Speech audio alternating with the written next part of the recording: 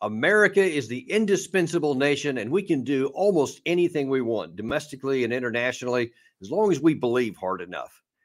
Okay, well, that may work in a Hollywood script, but in the real world where the enemy has a vote, yeah, not so much. And we have nobody better to break down reality and what things are like actually on the ground. The Douglas Macgregor, retired Army colonel, CEO of Our Country, Our Choice, which we're going to be talking about a little bit more later in this telecast here, retired, a decorated combat veteran, former advisor to the Secretary of Defense. Doug, welcome back to the show. Good to be with you. Now we're going to cut into that. There's a lot of things that specifically are related to that, as some things that have been said by a lot of our so-called senior leaders and leading voices out there that have a lot to do with our national security, especially if some of our political leaders listen to these guys. But before we do that, I want to touch on something that's really been kind of flying around the internet and social media over the weekend, and has a lot of people alarmed. And that is that Trump has allegedly said that he'd let Russia do, quote, whatever the hell they want to NATO countries that don't pay enough. Now, a lot of the liberal media especially has been jumping all over this and saying, you know, man, he's literally going to let our NATO allies go to Russia. In fact, some of the headlines even said that he's encouraging Russia to do that. And they, you know, oh my God, or whatever. When you look at his comments in context, though, it's a little bit different picture. And we have this for you to watch. I did the same thing with NATO. I got them to pay up. NATO was busted until I came along. I said, everybody's going to pay. They said, well, if we don't pay, are you still going to protect us? I said, absolutely not. They couldn't believe the answer. And everybody, you never saw more money pour in to Secretary General Stoltenberg. Well, I don't know if he is anymore, but he was my biggest fan. He said, all these presidents came in, they'd make a speech, they'd leave, and that was it. And they all owed money, and they wouldn't pay it. I came in, I made a speech, and I said, you got to pay up. They asked me that question. One of the presidents of a big country stood up and said, well, sir, if we don't pay and we're attacked by Russia, will you protect us? I said, you didn't pay? You're delinquent? He said, yes, let's say that happened. No, I would not protect you. In fact, I would encourage them to do whatever the hell they want. You got to pay. You got to pay your bills. And the money came flowing in. So in context, he was talking about something that happened during his 2016 or his first administration. But Doug, he's really been saying this simple or consistent message from the 2016 campaign all the way up through this speech here, which is that NATO doesn't need to be a freeloader. We don't need to just be doing whatever NATO wants. They should pay their fair share. Now, I want to, before I hear your comments, I want to juxtapose that with the current president, who seems to have, well, a different message. You can't tell me whether you're going to be able to go home tonight. No one can be sure what they're going to do.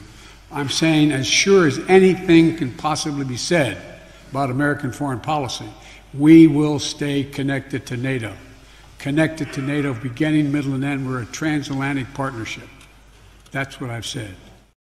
Now, I know that you've spent some time with President Trump, and I know you worked some during his administration. A lot of people say, well, Trump is just using hyperbole. He doesn't actually mean that. He's just trying to show that he wants NATO to pay its fair share. But I think on the other side, you see that Biden is basically saying, if you pay, that's great. But if you don't, no problem. We're still going to do everything, which, of course, they're going to go, OK, cool. Then we'll still not pay our fair share and we'll just take your security. How do you see all that playing out in terms of what Trump said? President Trump does like hyperbole. I mean, remember, he is, after all, a native New Yorker. And he, from time to time, uses language that perhaps others would not. You know, he likes to talk almost in gangster terms from time to time to make his point. Either you pay up or you're on your own, kind of thing. But yes, he made the point that they certainly had to pay their fair share. He was also trying to tell them, look, you've got to be your own first responder. You know, warfare has changed. Technology has changed. The world has changed. The probability that we could move large forces across the Atlantic in any sort of reasonable time to make much difference out on the border with Belarus, that is White Russia, or Russia itself, or Ukraine, is just not reasonable. And we also don't have the forces that we had 33 years ago with the depth and the equipment to do the job. So he was saying, look, if you really have to look carefully at your responsibilities, and if you don't pay, no, I'm not going to walk out of the NATO alliance, but I'm going to reconsider what we're doing. In the meantime, you need to be your own first responder. I think that was it. Now, Biden is just, signing up for no change in the status quo. That's it. He's all about no change. If you like the way things are right now, by God, vote for Joe Biden. You'll get them, and they'll be worse.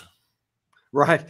And you know what? I want to drill in on that point because I think it bears emphasizing that almost never gets even mentioned, much less emphasized, is that why should the U.S. be the first responder for the continent of Europe when they have all these rich countries there who should, by all rights, be providing their own first response, and they should be on their own accord making a military equipment and structure and whatever to defend their country, and then if needed, then their ally can come and help over the shoulder. But it's like, no, they want us to be at the front and actually seems to demand that we do so. Well, keep something else in mind, and this is a point that you and I have discussed previously, and it needs to be made again and again. Russia presents no existential threat to NATO or Europe. Now, back in January, February of 2022, and that lasted until probably almost June, the argument was, oh, look at Russia. The Russian military is too small.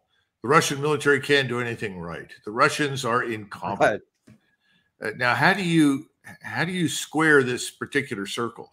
On the one hand, you're trying to argue that Russia was armed to the teeth, ready to attack West and conquer Europe, and therefore we have to arm to the teeth to defend. On the other hand, you point out that, no, they weren't ready for anything. They were grossly underwhelming in terms of numbers and equipment. It doesn't work. And the point is now, President Trump knew that Russia presented no immediate threat to Europe whatsoever. And he was simply saying, defend yourselves first and foremost. Be your own first responder. We don't expect Europeans to show up and defend the continental United States if we are attacked. So why are you expecting us to throw in 100% over a border dispute you may have in the East somewhere? But, again, everything is misrepresented because, again, everything is about the threat to money. Everything in Washington revolves around the flow of cash. If you talk in terms, and frankly, I think NATO has long since outlived its utility, and you talk about scaling back your investment in something like NATO, that has huge repercussions inside Washington. Yeah. Look at all the phony think tanks. I call them phony because they're not think tanks. They're what I call advocacy tanks. That's what Chaz Freeman says. They're just there to push for an agenda. All of these tanks will be out of business. You mean we can't talk about perpetual war with Russia anymore? You mean the Europeans will actually stand up and do something independently of us? Even though they pay lip service to that sort of thing, the truth is they can't live without the dispensation of cash that comes from all these, sacred cows that deserve to be slain. Yeah, and that's a perfect segue into what we want to talk about next. And in fact, the actual title of this segment here is The Deadly Myth of U.S. Invincibility. And one of the reasons why I was eager to have you on to talk about this, because you always talk about what's going on the ground and the reality, the capabilities, what we actually can do, what is going to be a big challenge, and not just this pie in the sky that we can do everything we want to, because it's not like we're weak, but we do have limitations and we have to be cognizant of those. Now, there are those in Washington, I know you're going to be shocked about this, that actually want to pretend like we can literally do anything we want and there won't be even consequences, much less a cost. And first of all, I want to look at the situation with Iran in the Middle East and with the attacks on our troops in Iraq and in Syria, and the lust that some people have to go after them into Iran, because you've been tweeting about this, which I'll hit in just a second. But as a setup, let's see what they're actually saying. And first of all, I want to look at Brother Jack Keane, who in this case will sound a little bit like a peacenik, because he's like saying, hey, no more war, with one important caveat. An attack on Iranian soil? Should that be part of the plan? It should be. Of course it should be. Absolutely. We're not talking about a go-to-war attack on Iran that we've seen before when we lit up Baghdad. Nobody's advocating anything like that. When the administration says, well, we don't want to escalate, we don't want to widen the war, and no one wants a war with Iran, well, of course, no one's proposing a war with Iran, but holding Iran accountable in terms of some of the IRGC assets, the leadership, and their physical assets themselves in a limited, measured way makes sense, and letting them know that we won't stop there. Yeah, I mean, all he's saying is this just hit their troops, their leadership, and their assets in their country, and there won't be a war. I mean, that's not a big deal. But then actually, Brother Kellogg, former General Kellogg, wants to go a little further. They have to do what I would call super escalate. They have to take it to a level that everybody's uncomfortable, including those in the Situation Room, where you go to a level you say, okay, this isn't a gamble. It's a risk, and we understand the risks involved. But until we make a clear message, and we send a clear message, these are going to continue. So you have to go outside of your normal box, and you have to break the escalation ladder. Either attack the Quds Force leaders, that's Ismail Ghani, or the Supreme Leader Khomeini, or the facilities they've got in Iran, but somebody has to make a hard call, because now we've reached a point where we're going to have to do something very hard, very strong, and the response is going to be probably, but from their end, it could be proportionate. So be prepared for that. That's going after the head of state. Again, I don't think he doesn't want a war, but we can knock him out. So now I don't know this. I'm going to show one more piece here, and I don't know if you had Lindsey Graham in mind when you made these tweets, which I'll show in just a second. But this part I think was a little bit more over the top because the disconnect that Lindsey Graham seems to have with reality. Without Iran, there are no Houthis. The Houthis are completely backed by Iran. I've been saying for 6 months now, hit Iran. They have oil fields out in the open. They have the Revolutionary Guard headquarters you can see from space. Blow it off the map. Here's what we need to do. You need to hit something that Ayatollah values. His leadership team, like a Soleimani, or take him out of the oil business. If we hit their oil infrastructure, you don't need manned aircraft. They've got 4 refineries you can see from space. If you knock one of them out, they would stop this. If the goal is to deter Iran, you're failing miserably. So all of these guys say that we should conduct acts of war and bomb inside of Iran in order to deter them and to make them back down. But a couple of days ago, you tweeted these ones here, which you say bombing campaigns show that you are at war with an opponent. The assumption that we can do something without ending up in a major war is a false one. And then Washington knows that Iran is resolved to fight the U.S. if the U.S. forces attack it. An American-led strategic bombing offensive against Iran will produce rain of fire on the 57,000 American soldiers, sailors, airmen, and Marines in the Middle East. And then lastly, American policymakers must not be duped into believing that the U.S. military technology is unique or superior, or that U.S. armed forces on land or sea are immune to large-scale precision strikes. When you write those things, Doug, and you hear comments like this, I mean, what's going through your mind? Well, perhaps, and I'm sure some of the viewers are wondering about this right now, perhaps General Keane has some sort of written assurances from the leadership of the Iranian state that they will understand that these are limited strikes meant to effectively push Iran back into its quote-unquote box. I don't know. It could be that he genuinely believes that he can do these things without significant strategic repercussions. Now, as far as Kellogg and Graham are concerned, they're arguably far more dangerous than Keane, although they're all equally dangerous simply because they don't understand the consequences of their actions. But Graham and Kellogg, and to a lesser extent Keane, all seem to think that Iran is a larger version of Iraq, that Iran is isolated, that Iran's equipment is antiquated, that its armed forces are weak and incapable, that Iran can be bullied and pulverized the way we bullied and pulverized Iraq. I don't think that's going to work, Dan, but that's their view. It's very dangerous. And as you point out, let's set aside the United States Constitution. That's obviously irrelevant. Plays no role any longer in decision-making in Washington. There is a war party that is largely indistinguishable from the swamp, the uniparty. The war party wants war. For them, this has been a very enriching experience. I'm sure that if we were able to get control or access to information about these various retired 3 and 4 stars who have been strong advocates for intervention and meddling in the affairs of other countries, we'd find out that they've grown dramatically richer in retirement than they ever were when they were on active duty. As far as Lindsey Graham is concerned, you could just look at his principal donors to the PACs that support him, and it's no mystery that he's the darling of the military-industrial complex. Everyone sees an opportunity here to make lots of money, but there won't be money to be made unless they're talking about rebuilding portions of the United States as well as Europe and probably in the Middle East. In other words, we cannot act with impunity. If you start expanding this unfortunate campaign of assassinating members of other people's governments, by the way, we did that with Soleimani. I opposed that. Soleimani was a member of the Iranian national government. He was effectively the national security advisor to the supreme leader. He sat in on all of the council meetings. We killed him. We literally assassinated him. And that was a serious mistake in my judgment. Everybody say, well, he killed Americans. Well, as I told one person, what would we do if an occupying army were in Mexico? Would we help the Mexicans? I think so. And we'd like to see that occupying army the hell out of the Western Hemisphere. Well, gee, what do you think the Iranians did? In other words, this is not personal. This is war. And there are interests at stake.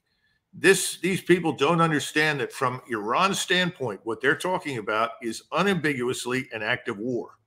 They will respond to it in kind. They will use everything at their disposal to attack us. That includes attacks in our hemisphere, through our open borders, and from agents already inside the United States. And more important, it will absolutely redound to our disadvantage in the region. The 57,000 Americans will be targeted, and they have enough missiles, enough rockets, enough military power to do enormous damage. And again, there's this falsehood that, well, the Houthis wouldn't be there if it weren't for Iran. Wrong. The Houthis were there long, long before Iran was around. They turned to Iran in desperation because the Saudis were trying to exterminate them. And we chipped in and helped. So then they went to the Iranians. The Iranians grudgingly gave them weapons, but told them from the beginning, we can't do much for you. You're going to have to make peace on your own. They said, we've tried. No one will listen to us. So now the Houthis are simply demonstrating their solidarity with all of the other Muslim Arabs in the region against Israel. If you want what's happening to stop what's going on in Gaza. It's that simple. We're not going to do that. Yeah. And we have to reckon with more bloodshed, destruction in the region. Yeah, I think that's one of the bigger problems that we have is that, and I've never, well, actually, I won't say I've never heard King talk about this. He does in a dismissive way, as well as some of these people. They say, well, and I don't want to hear any of that nonsense that this has something to do with the Houthis in the Israeli war. It doesn't. They're just doing this on their own, as though out of nowhere they started attacking shipping in the Red Sea, or that out of nowhere you had this massive spike of attacks on our troops, and they're all directly tied to, explicitly by the attackers, to the war going on between Israel and Hamas. We don't want to even talk about that because we don't want to do that. That gets back in again to, we want to do whatever we want to do. We don't want any cost or consequences, but that's just not how it works in real life. Unfortunately, looks like the White House has not yet learned that lesson, because when specifically asked, now this is at close to the official level, Jake Sullivan, would we go into Iran or would we not? Here's what he said. We are prepared to deal with anything that any group or any country tries to come at us with. And the president has been clear that we will continue to respond to threats that American forces face as we go forward. The president is determined to respond forcefully to attacks on our people. Are strikes inside Iran off the table? Again, Kristen, sitting here on television, it would not be wise for me to talk about what we're ruling in and ruling out. Now, he didn't quite go far enough to say what we would do, because I think he wants to keep the flexibility, but obviously he wants to. Here's the problem, Doug, and this kind of gets back to some of your comments in the tweets earlier about what our capacity is. When you talk about President Biden, he seems to think there are no limits, and this is what he said at the beginning of the Israeli-Hamas war about the United States. We're the United States of America, for God's sake. The most powerful nation in the history, not in the world, in the history of the world. the history of the world. So he literally thinks we can do anything, but you keep drawing this very strong path toward the threat to the 57,000 Americans in the Middle East region are directly tied to what happens if we do hit Iran. And he's apparently not doing anything to get rid of them. Now, I have been told through some uncorroborated sources just early this morning that apparently the White House is considering actually withdrawing those troops, or at least getting them redeployed to better places. I hope that's true, but I haven't heard anything publicly about it. But if you were advising this administration, what would you advise that they do regarding all of this situation? Well, a couple of things. First of all, remember, and Americans may not be aware of this, but both the governments of Iraq and Syria are effectively kicking us out of their countries. Remember, our presence in Syria has always been illegal under international law, which we, of course, treat with complete contempt. But now it's become very, very clear that if we don't get out of both Syria and Iraq, all of our troops in those areas will be under very severe threat. People don't understand that the weapons used against us to this point are really rather modest and tend on the whole to be weapons that have been around for some time. The newest capabilities have not yet been employed against us. And there has not been universal agreement among the Arabs to attack us. That's building. And right now, Syria and Iraq want to get rid of us. I predict that we will soon witness a break in relations with both Egypt and Jordan. Both of those countries are sick of what's happening in Gaza, and they are frustrated with our failure to rein in the Israelis, which, as I said before, we will not do. When that occurs, it's going to be very difficult for Americans in Egypt and Jordan, and I predict ultimately in Saudi Arabia, to stay there. And I think we'll be booted. So we will have effectively alienated the entire region against us. And I don't see any return to the previous normalcy that we've enjoyed. Remember, both Biden and Netanyahu will tell you, and I'm very confident in this, don't worry about the Muslims. They've never united. They're always divided. They're always fragmented. They can't do anything. We can dominate them. Privately, I'm sure that's what they think. But as I've tried to tell people, things are changing, and they've changed in the region. The states are not what they were. Egypt had 40 million people living in it in 1973. Today, there are 100 million. If the Egyptian government fails to act to protect people on the border with Gaza, if they sit there and allow the Israelis to take over that border and attack the Arabs that live there, however many differences they may have with the Palestinians that live in Gaza, that government in Egypt will not last. It'll be removed. And the same thing is true in Jordan. There are millions of Palestinians living in Jordan watching what's happening both in Gaza and the West Bank. It's a different ballgame now. And unfortunately, as is the case with most senior military and political leaders, they don't get it. They haven't seen the change. They don't perceive it.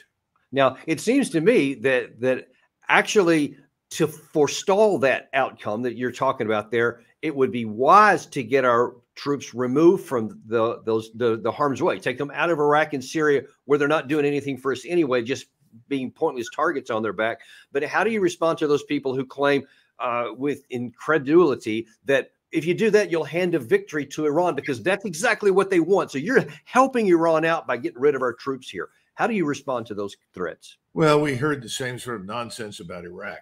In truth, the Iranians had, for all intents and purposes, seized control of events inside Iraq from roughly December 2003 until the present.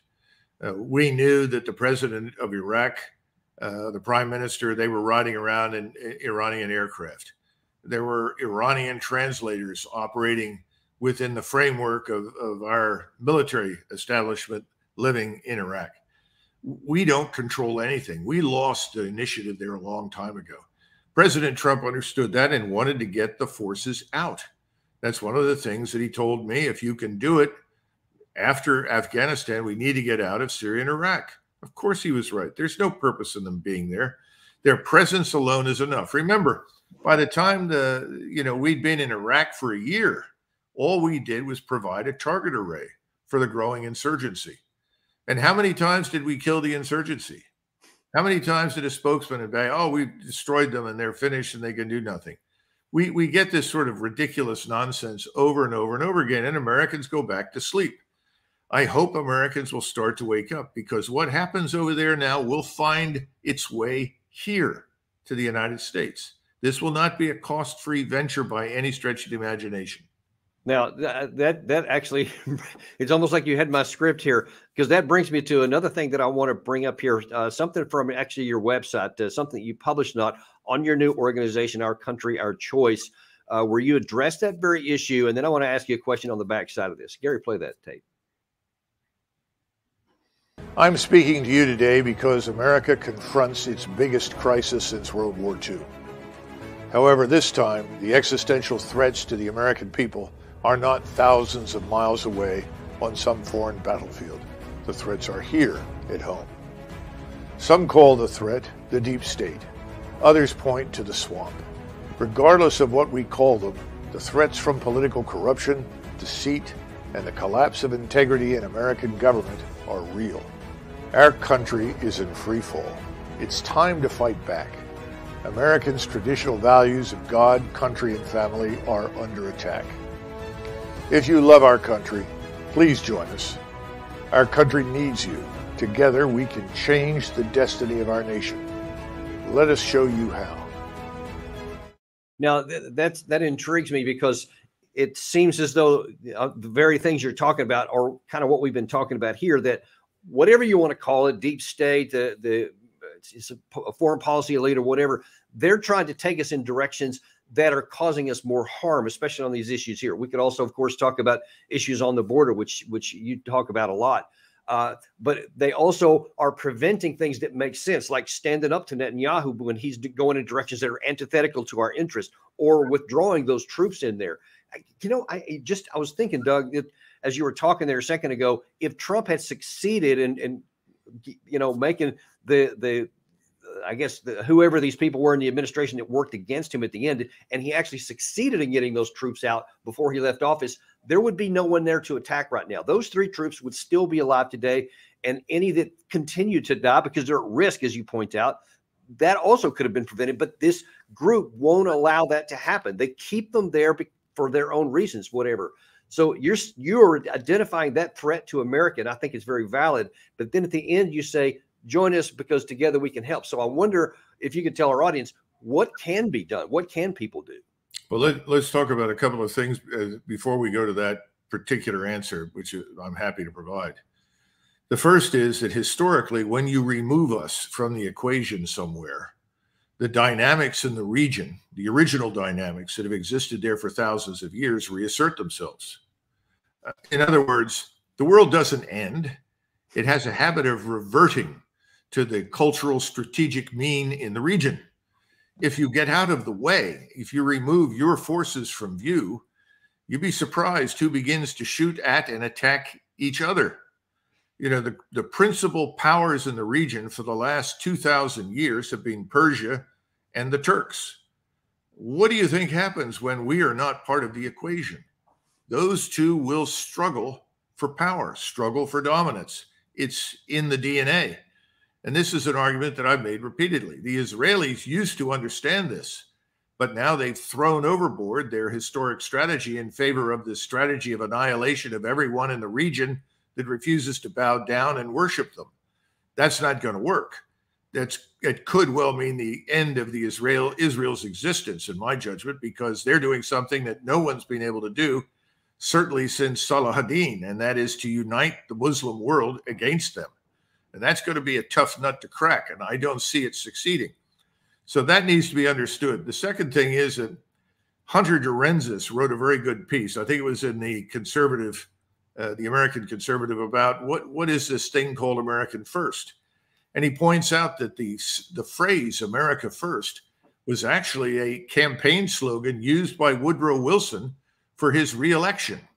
So why the Trump thing first, huh? Yeah, but why is that significant? Because Woodrow Wilson said he promised to keep us out of war. He believes in America first. These were the placards that people carried. And Americans liked that because Americans said, we don't want anything to do with the war in Europe. Why are we involving ourselves? As we all know, it was a lie. We were ultimately dragged into it. We have lots of people talk about we went to rescue the banks that had lent too much money, credit, and so forth to the allies. We had to bail out the allies. I'll let other people argue over that. But the bottom line is Americans did not want to go to war then. They do not want to go to war this time either. So that needs to be understood. It doesn't make any difference what Kellogg thinks, and his insane notion of super escalate could result in a mammoth regional, if not global war. I mean, these people are just immensely stupid. You have Russia and China deeply involved. And that's not because they hate us. It's because they have vital strategic interests in the region. Now, do we? Not what we used to have. And to be frank, the only interest we have is in peace and stability and hopefully the survival of Israel. But Israel's survival is not guaranteed if we do the things that they advocate. Right. There's something else to bear in mind. And our forces are not ready for anything. It's just nonsense. The Navy, which has historically been regarded as the first line of defense, is in terrible shape. They can't man the ships they've got. They can't recruit. The standards have fallen through the floor for all of the armed forces to drag people in to do something. People don't want to be part of it. Why? Well, we can talk about diversity, equity, inclusion, all that business, and affirmative action. All those things are terrible. They all need to go away. But the point is, the maintenance is down. The ships are not ready. We don't have the inventories of missiles and rockets and the other things that we need to fight. The U.S. Army is a shadow of its former self. Frankly, it's a bad joke. The discipline is very mediocre, unequal to the task. Yeah. This all reminds me of something that happened. You know, the neocons want to convince everyone that we live permanently in the 1930s and the permanent threat is all of Hitler, you know. Right. Right. At the time, most people in Europe saw the threat as Stalin, not Hitler, by the way. But the bottom line is that you had Neville Chamberlain and others who were saying, well, we need to make it clear to these people that if they go into Czechoslovakia, there'll be a war. Well, the British General Staff almost had heart attacks collectively and said, we're not ready for a war. Finally, more sober minds prevailed and said, look, we can't threaten to do something that we cannot do. If we threaten and we fail, it's a bluff. When it becomes clear it's a meaningless bluff, they will smash us. Britain was not prepared to go to war in 1938. It really wasn't as prepared as it needed to be in 1940. But what happened in 38 bought a couple of years for Britain. That did make a difference. My point is that we can't bluff, and that's what these people are about, bluffing.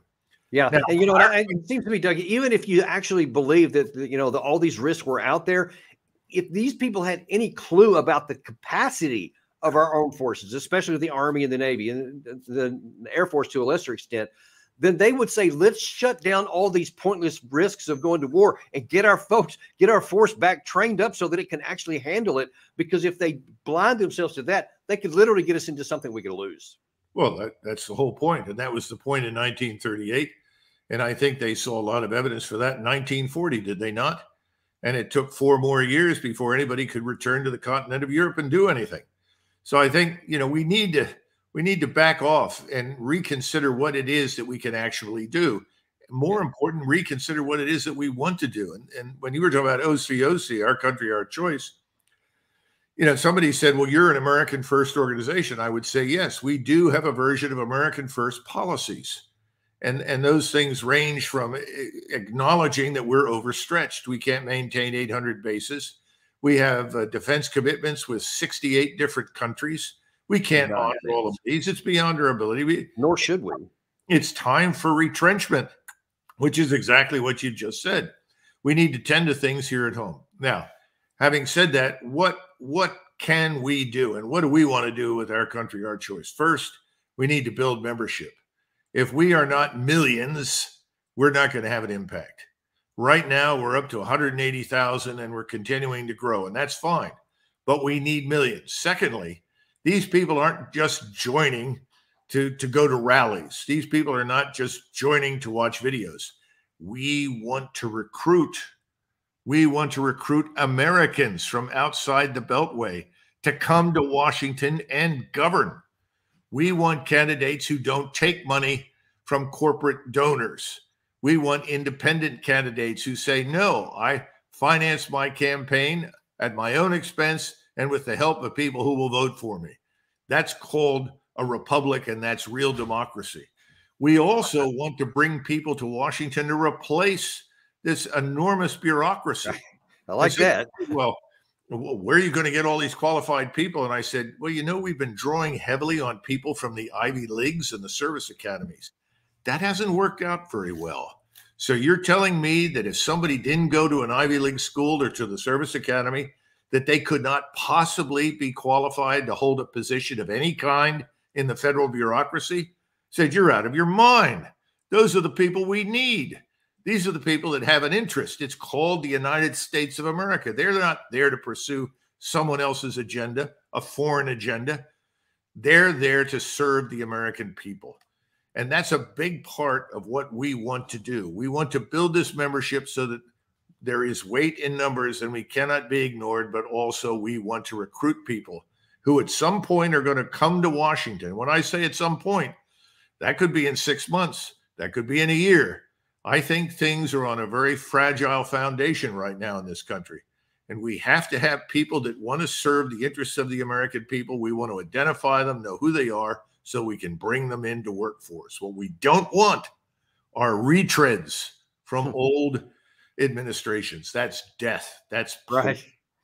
Which is kind of how it works in this town, or has been for a while. Well, Doug, thank you so much for coming on today and providing this really ground truth observation of what really is going on, and also a vision for what we could do in the future. That's one of the things we like to do in here, and one of the reasons we like to have you on, because this is not about just gloom and doom and talking about how bad things are, but there actually is a path for the American people. There are millions of magnificent, wonderful Americans, and if we can get rid of some of this crust at the top that's ossified over the top of us and putting us all at risk, our country can still be an amazing place. That's a great way to put it, Dan. Well, thanks ever so much, Doug, for coming on. Look forward to having you back as soon as you're available here. And to all you at home, we remain unintimidated and uncompromised on bringing you the truth, the things that you need, like this piece here that Doug was talking about, to make sense of your world around you. And if you want to do something, we recommend you go to Doug's website and get on that list and watch what's going on, because that could be the path to making something good happen for our country. We thank you very much, and come back at 1 o'clock, because we're going to have Cyrus Jensen, a China expert, talk to us about how things are not quite the way they look there. And if you want the truth on that one, come back at 2 o'clock. We'll see you then on Daniel Davis Deep Dive.